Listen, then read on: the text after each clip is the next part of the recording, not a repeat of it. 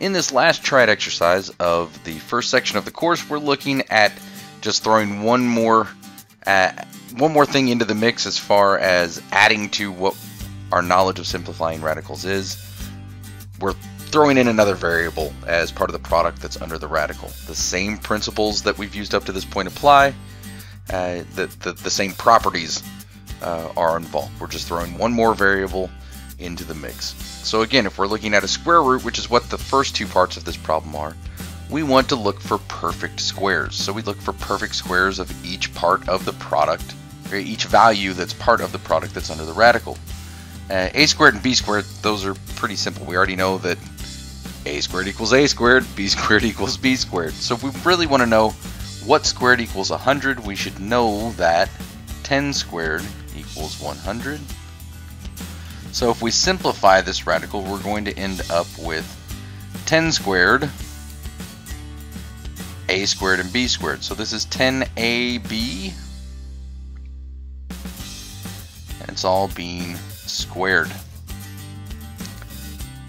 Now, one of the issues with this is, again, even index. There's this invisible 2 that's out here, and an even power.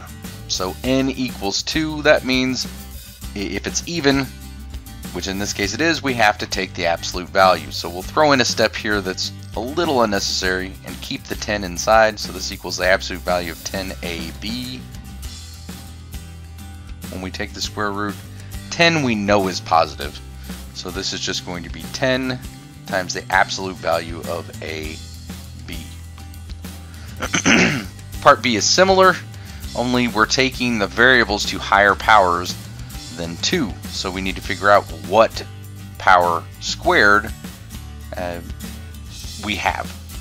With 144, we should recognize 12 squared equals 144.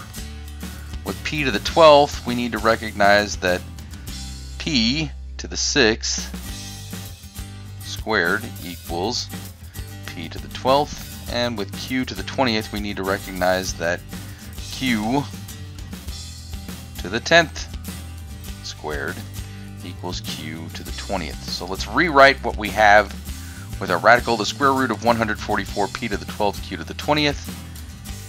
That is equivalent to 144. The square root of 144 is 12, so this is 12.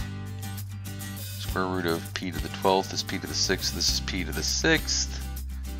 Square root of q to the 20th is q to the 10th.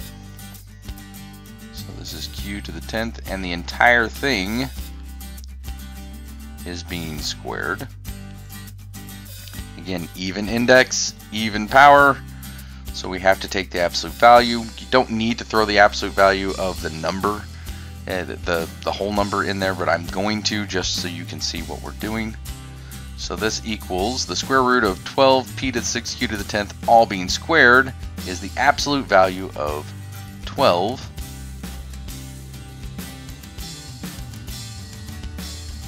p to the 6th q to the 10th.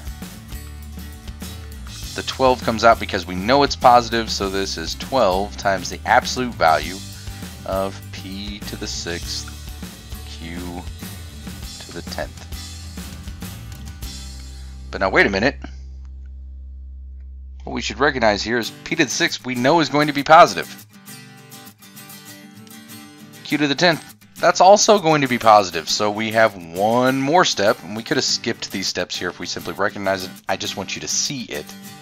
Since we know p to the 6th is positive, we don't need the absolute value, so this is 12 p to the 6th. Q to the 10th we know is positive, so we don't need the absolute value. That's simply q to the 10th. And again, that's because their powers are even. We know they're going to be positive.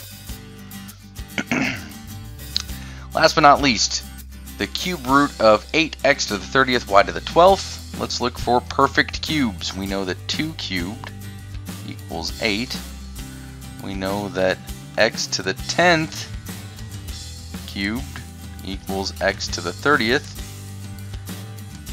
I'm going to draw a little line here so I keep it separate from the actual problem that we're looking at.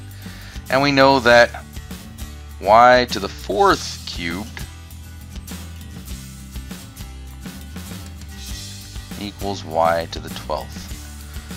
So if we simplify this all into something that's being cubed, we know that what's under the radical being cubed is 2x to the 10th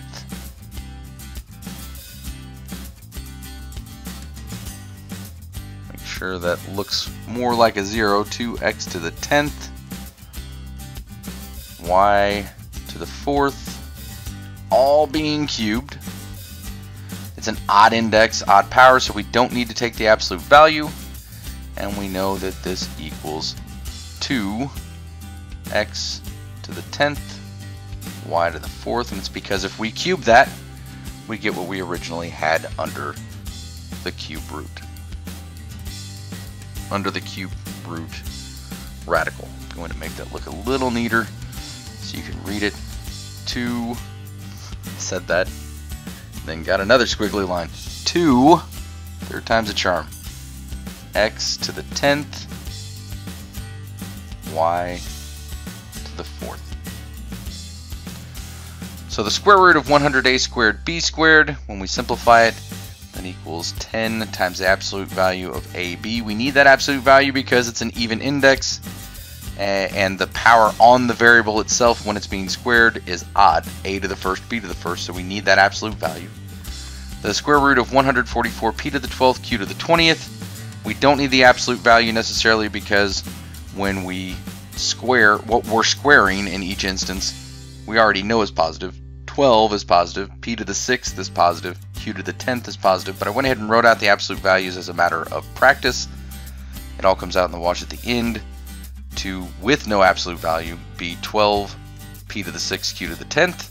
And last but not least, the cube root of 8x to the 30th, y to the 12th simplifies to 2x to the 10th, y to the 4th. And again, it's a cube root, so no absolute value is needed.